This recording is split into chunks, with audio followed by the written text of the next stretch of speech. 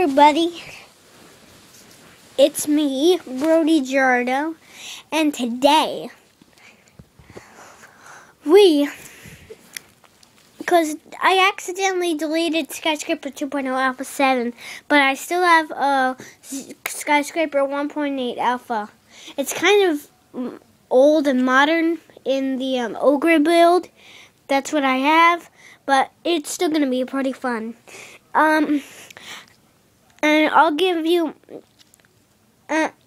read, and you can see all the elevator enthusiasts that loves the Skyscrapersim will be allowed to look at the description below, and they will see like different buildings and zip files and codes to so you can have buildings.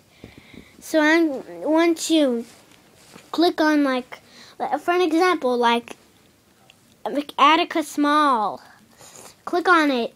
You'll have the BLD file, the data for it, and then you can have the building. Just unzip the file and then you copy it and paste it into your data folder for any of your Skyscrapersim.